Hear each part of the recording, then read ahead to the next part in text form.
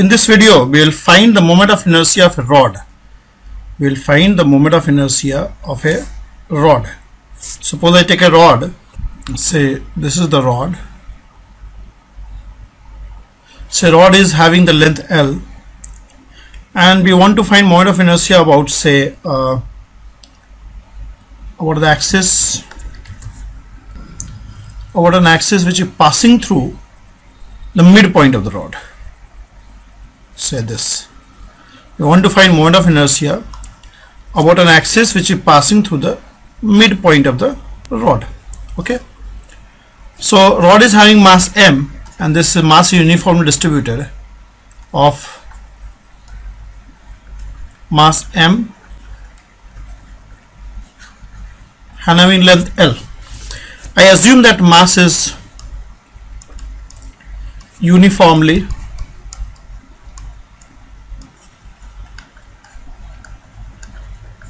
distributed.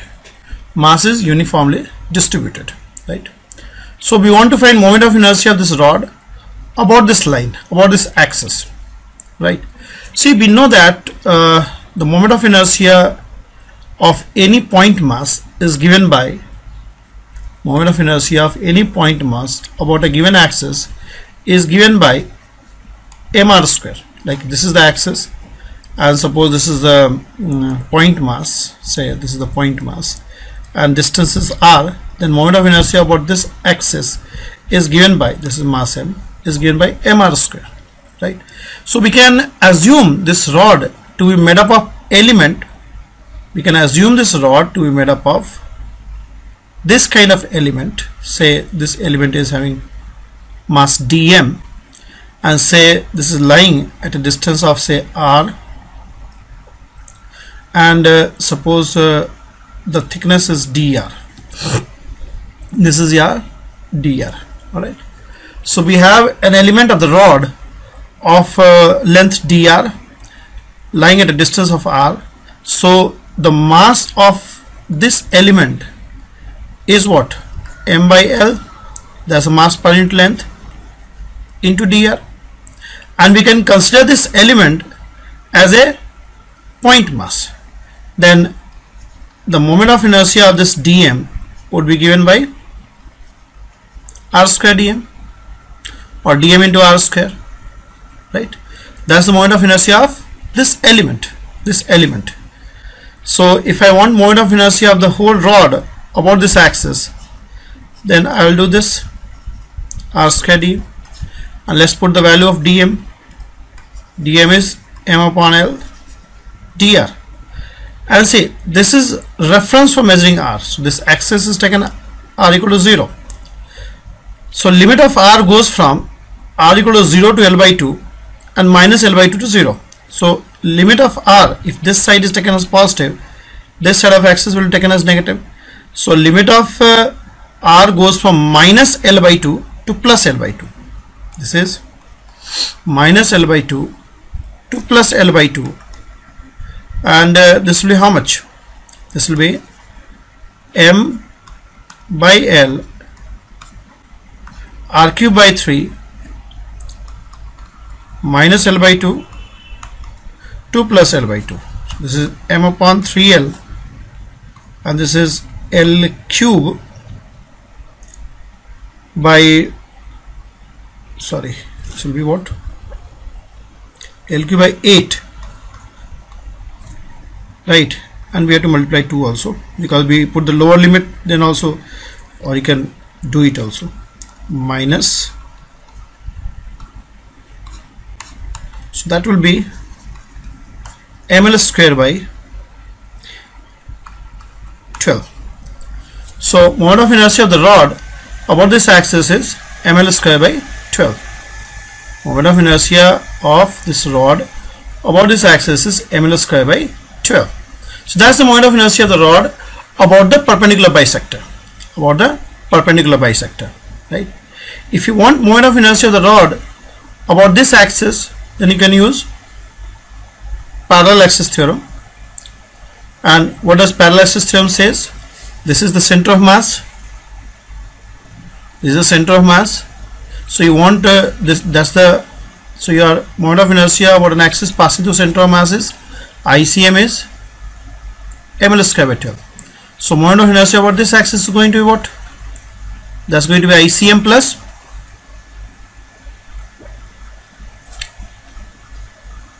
md square, and this d is what? L by 2. So this is ml square by 12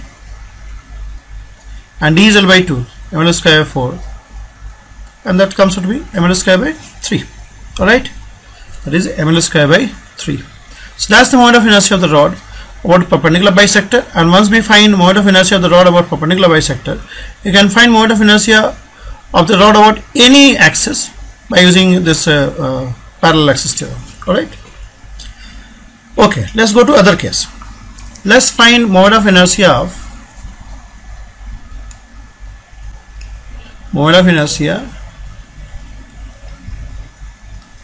of a rectangular lamina. You know rectangular lamina, rectangular plate. Better you should understand rectangular plate. This is rectangular plate, right? This is rectangular plate. Suppose this is A and this is B.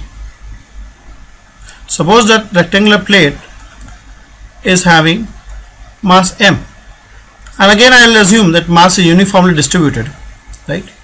And suppose we want to find moment of inertia, say about this axis.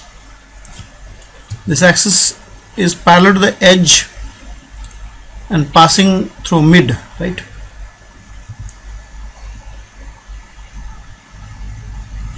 This axis, this distance is a by 2 and this distance is a by 2, right? Okay, we want moment of inertia of this rectangular plate. It's not rectangular loop, it's rectangular plate about this axis. Okay, so again what I can do is I can consider this plate to be made up of these kind of rods, these elements. I can consider the plate to be made up of these kind of elements. So I take this element. The element consists of a rod kind of thing. Element is in the form of rod of length b, and it's lying at a distance of say x, and the thickness is dx. See, every point on this rod is lying at same distance from the axis. Every point on this rod is lying at same distance from the axis. Suppose the mass of this element is dm, then moment of inertia of this element about this axis is going to be how much? X square dm. Each and every point of this rod is at the same distance from the axis, so I can say this is moment of inertia about this axis, right? And what's dm? dm is going to be m upon what's the length? A into dx. M upon A into dx. So if I want I, then this will be ma x square dx, and x again goes from, this is reference for measuring x, so this is x equal to 0, so x goes from minus a by 2 to plus a by 2, and the answer will be ma cube by, sorry, not ma cube, ma square upon 12. Is ma square by 12. Alright, so the moment of inertia of this lamina about this axis is ma square by 12. it looks as if it is a kind of rod of length a. Similarly, the moment of inertia of this rectangular plate about this axis, this is b by 2 and this is b by 2. So moment of inertia about this axis, say call it x and y. So Iy is ma square by 12 and Ix will be, we'll follow the same procedure, that will be mb square by 12, mb square by 12, right? And if somebody want moment of inertia about z axis, then what will you do? You will use perpendicular axis theorem. Iz is Ix plus Iy, so m by 12 a square plus b square, m by 12 a square plus b square, that is Iz, that is Iz, alright, that's Iz. So once you get Ix and Iy, you can find Iz using perpendicular axis theorem. Get your point? Yes. So this is about rectangular lamina. We can find moment of inertia of a ring. If you wish, you can find moment of inertia of a ring. That's too easy. If I take a ring, like this, then moment of inertia of the ring about an axis passing through center, of a ring about an axis passing through center, say this, and radius is say r and mass of ring is m. Now see, every part of the ring, if I take dm element, then every particle on the ring is at the same distance from this axis. So your di is going to be dmr square and I is going to be simply r square dm, and for every element on the ring this is constant, so that can be taken outside, and the moment of inertia of the ring is mr square. Moment of inertia of the ring is mr square. If you find moment of inertia of the ring about this axis, then you can use simply parallel axis theorem. You can use parallel axis theorem, right? This is ICM, which is mr square, and you want to use this, so that will be ICM plus md square. See, mr square plus this is twice mr square. This is r, twice of mr square. If you want moment of inertia of the ring about diameter, suppose someone wants moment of inertia about this diameter or about this diameter. So this is diameter, I am taking x axis, y axis, this is z axis. Then from perpendicular axis theorem, see, x axis, y axis lie along diameter. Then from perpendicular axis we have this, and Iz we have already found. And the mass distribution of the ring about x axis and about y axis is same. So moment of inertia will be equal, and that will be Iz by 2. Since mass distribution about x axis and y axis is same, so they will be equal, and then from this will be equal to Iz by 2, and this is equal to mr square by 2. That's the moment of inertia about the diameter, right? So this is the moment of inertia of a ring about an axis passing through center and perpendicular to the plane of loop, plane of the ring, right? So this is all about ring. This is all about ring. We can find moment of inertia about disk.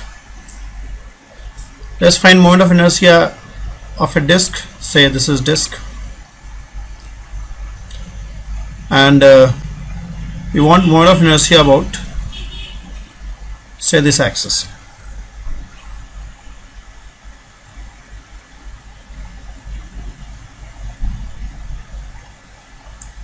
right? This is the axis. Disk has mass is distributed throughout the plane.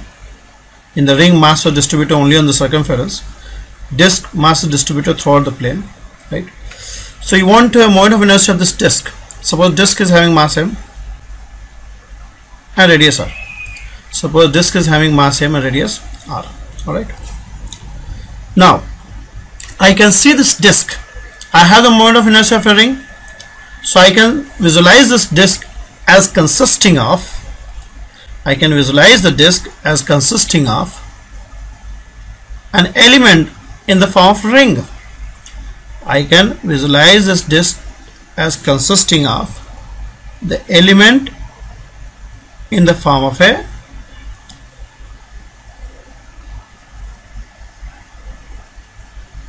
ring. Say I can take a ring of radius r and thickness dr. I can take a ring of radius r and thickness dr. So what would be the mass of this ring? It will be m upon,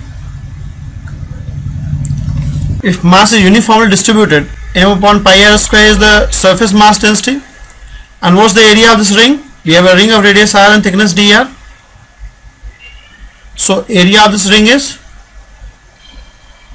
2 pi r dr, right? So this is m upon r square dr, and this is a ring. So moment of inertia about this axis is going to be what? That is going to be r square dm. That's moment of inertia, dm mr square. So dm into r square. So this is what? R square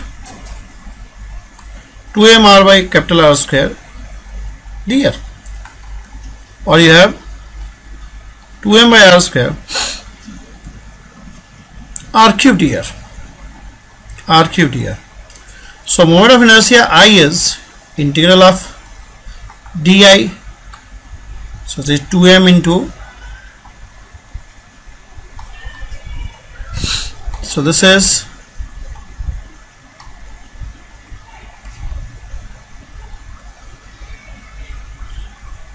and r goes from 0 to capital R. That comes out to be, this is r4 by 4, this is mr square by 2. The moment of inertia is mr square by 2, and you want moment of inertia over this axis, you can use parallel axis theorem, that is ICM plus mr square, 3 by 2 mr square. You want moment of inertia about the diameter, you can do it accordingly as we have done in case of ring. You will use perpendicular axis theorem, right? You will use perpendicular axis theorem. Ix plus Iy is Iz, and Iz is your mr square by 2. So Ix plus Iy is Iz, that is mr square by 2, and Ix and Iy are same since the mass distribution about x axis and y axis both are same. So Ix equals to Iy equals to mr square by 4. Use the perpendicular axis theorem if you want moment of inertia about x axis and y axis. So this is how we can do, this is how we can find moment of inertia of a disk, right? Similarly, you can find moment of inertia of a cylinder also, both hollow cylinder and solid cylinder. That will be, see, hollow cylinder is same as ring. See, it hardly matters if I make this a cylinder. Cylinder will be what? It will be of this kind. This is solid cylinder. So moment of inertia of a disk and moment of inertia of a solid cylinder would be same. Get your point? This is cylinder, right?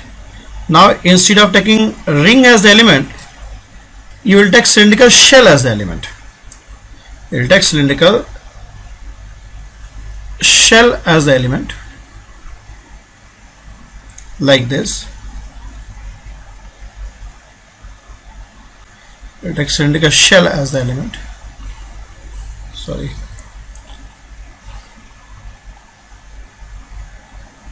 this kind of element, it won't be different, I understand. And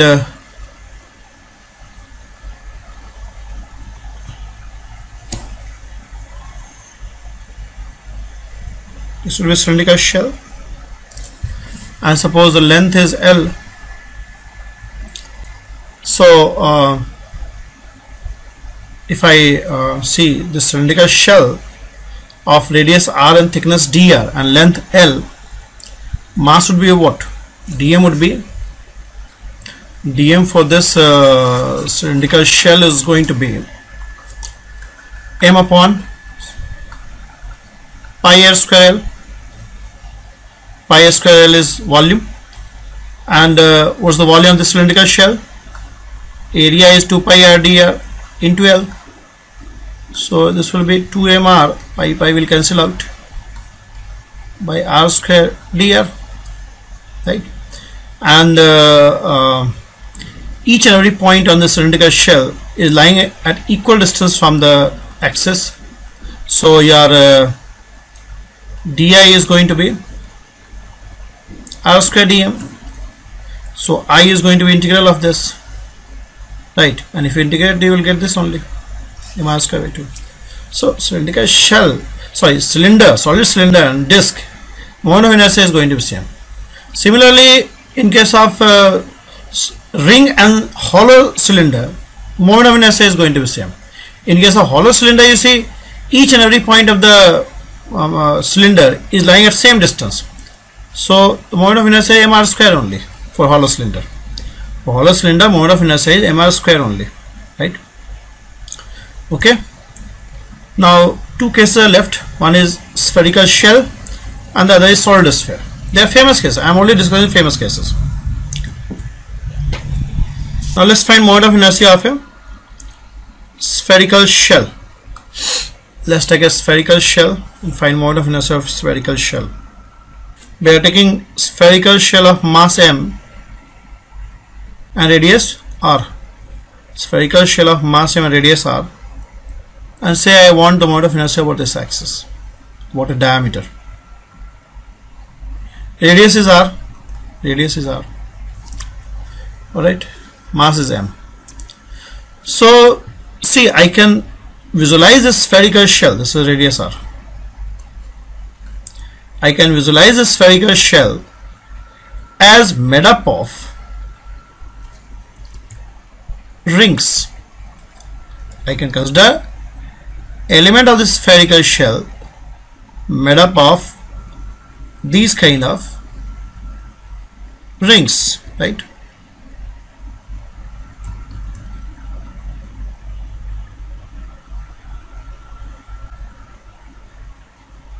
This is the ring.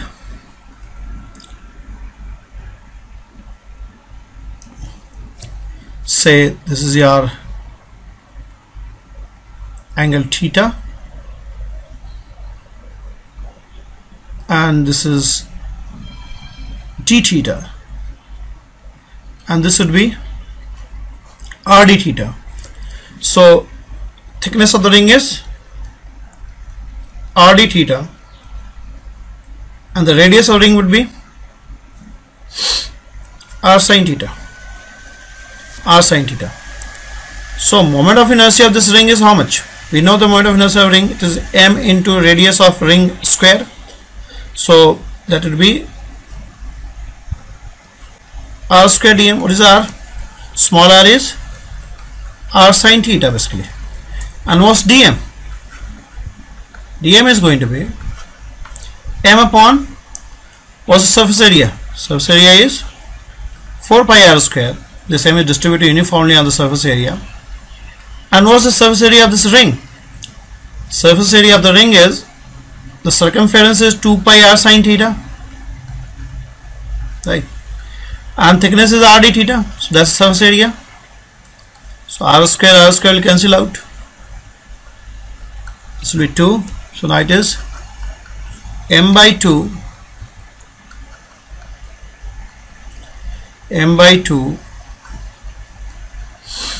sin theta d theta. I hope you understand. So dm is m by 2 sin theta d theta. So this is going to give us mr square by 2 sin cube theta, and moment of inertia is going to be integral of this di. So this is mr square by 2 sin square theta d theta. Alright, sin cube theta d theta, and theta goes from the first ring will be this, theta equal to 0, and the last ring will be at theta equal to pi. Theta will go from 0 to pi, 0 to pi, and we can integrate this. Sin cube theta is 1 minus cos square theta, right? And this is nothing but mr square by 2. See, if I take cos theta as t, then minus sin d theta is dt. So that would be minus of 1 minus t square dt, right? And when theta is 0, cos theta is 1, and when theta is pi, cos theta is minus 1. So if I shuffle the limit, this minus sign will be absorbed. It will be, this is even function, or you can write it here like t minus t cube by 3, and the limit is minus 1 to plus 1. So it will give you what? 2 by 3, 4 by 3, and again 2 by 3. 2 by 3 mr square. That's the moment of inertia. That's the moment of inertia of the spherical shell. That's the moment of inertia of spherical shell about the diameter. Now we can use this result and find out moment of inertia of a solid sphere. We can use this result and find moment of inertia of a solid sphere. Solid sphere means mass is distributed in the bulk also. Mass is distributed in the bulk also. So this is a solid sphere. Mass is distributed over the whole volume. So the solid sphere can be seen as made up of spherical shell. So I can take element of the solid sphere of radius r and thickness dr, of radius r and thickness dr. Alright, so this is having radius r and thickness is dr. I can take a element of this solid sphere. I can consider this solid sphere to be made up of this spherical shell. I can take the element of this sphere in the form of a spherical shell of radius r and thickness dr. So what would be the volume of this spherical shell? D tau, that is 4 pi r square dr. And what's dm? Dm is m upon, if I assume mass uniform distributed, same upon 4 by 3 pi r cube into 4 pi r square dr. So that will come as what? 4 pi will cancel out. This is 3m by r cube r square dr, right? And this is spherical shell. So the moment of inertia is 2 by 3 dm r square. So that is 2 by 3 3m by r cube r square dr into r square. So 3 will cancel out, and what do we have? We have 2m by RQ R4 dr, that's Ti. So I is going to be what? Integral of Ti, that is 2m by RQ R4 dr 0 to capital R, and this will give you 2 by 5 mr square. That's the moment of inertia of solid sphere. See, wherever in the question it written sphere, by default you assume it's solid sphere. If it is spherical shell, they will write it hollow sphere or spherical shell, right? So wherever it is written only sphere, by default you take it as solid sphere. And many people confuse between moment of inertia of solid sphere and moment of inertia of hollow sphere. See, don't need to confuse. See, the moment of inertia is more if mass is far and far from the axis. See, moment of inertia is r square dm integral. See, if mass is far away from the axis, then moment of inertia is high. In a spherical shell, see, in solid sphere you have lots of mass near the axis also. In a spherical shell, all the mass is on the periphery. So of course the spherical shell will have higher moment of inertia and solid sphere will have lower moment of inertia. Just keep in mind this thing, right? If mass is far from the axis, the moment of inertia is going to be high. In a spherical shell, mass is distributed on the surface. So in that case, moment of inertia of spherical shell would always be higher than moment of inertia of a solid sphere, where the mass is near to the axis also, right? So same mass m, the spherical shell will always have a higher moment of inertia. Okay, so this is the moment of inertia of the famous bodies. And if you wish to find moment of inertia about any other axis, you can use parallel axis theory. If you wish to find this, then it is just, this is ICM, you have got ICM, this is R, which is D in fact. So you can find moment of inertia about this axis as ICM plus md square, that is 2 by 5 mr square plus mr square, and that is 7 by 5 mr square. Alright, 7 by 5 mr square. So this is I about this axis. So these are the moment of inertia of the famous bodies. I hope I have taken all the famous bodies. You just remember moment of inertia of the